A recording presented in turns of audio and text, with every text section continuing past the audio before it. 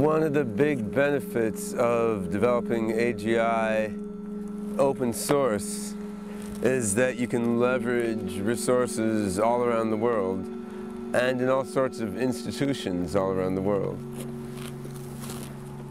With an open source project, you can work with universities, you can work with private companies, you can work with government agencies, you can work with private individuals who are just AGI enthusiasts and want to help the work along.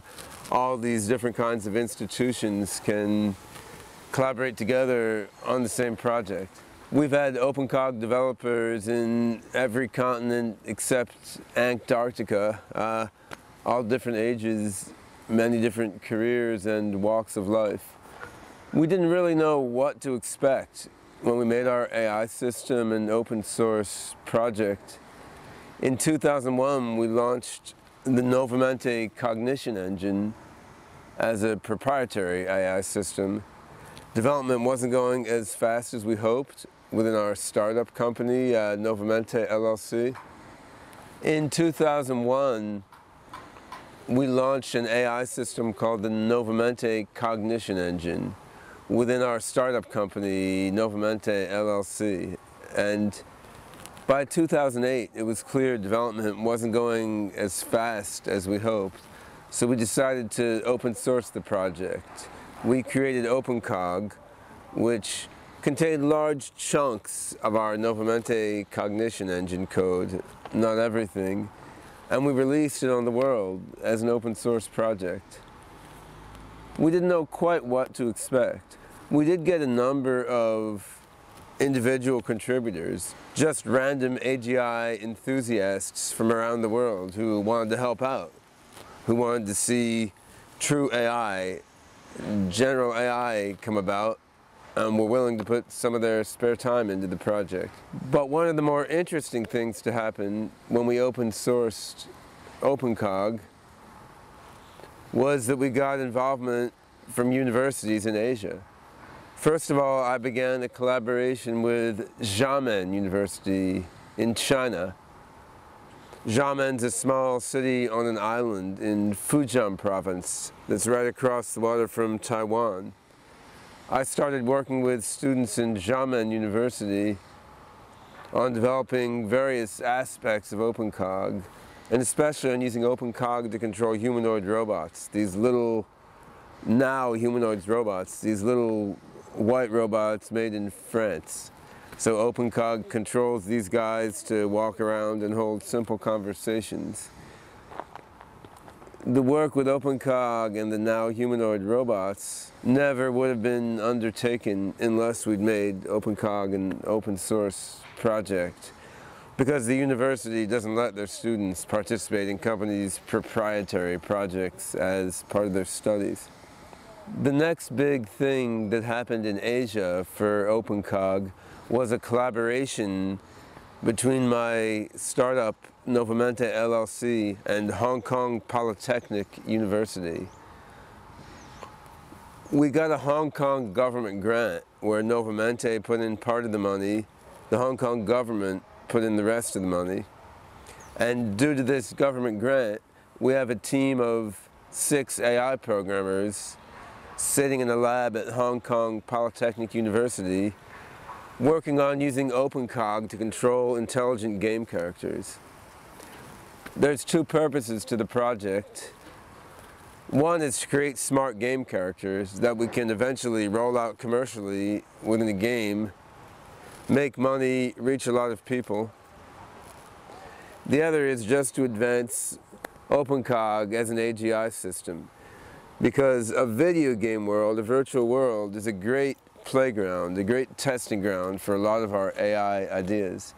If you look at what you have in a simple video game world, you have perception, you have action, you have linguistic and social interaction, you have events unfolding over time, you have the need for an agent to carry out reasoning to achieve its goals. Pretty much everything that an AGI system needs to do is contained in a simple form in a video game world. That's what we're playing with now in Hong Kong, due to the grant we got from the Hong Kong government. which was enabled by the open sourcing of OpenCog. The kind of grant we got, again, couldn't be gotten for a purely proprietary commercial project. Working on AGI here in China has been a lot of fun. It's a really high energy environment. In some ways it reminds me of the US during the dot-com boom in the late 1990s.